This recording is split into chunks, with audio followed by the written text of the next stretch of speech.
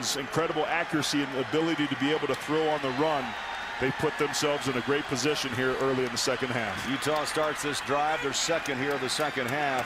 From the 20-yard line, slingshot it. There's a pitch and a catch, and the ball is out. My goodness! DeVonte. Jason Teague punched that ball away, and TCU will get it right back. Well, you see the courage on the back of Jordan Wynn.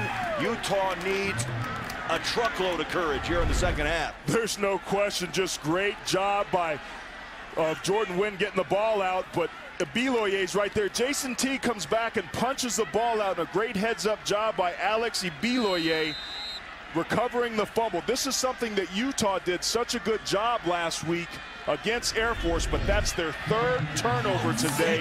TCU's defense is dominating. I was thinking exactly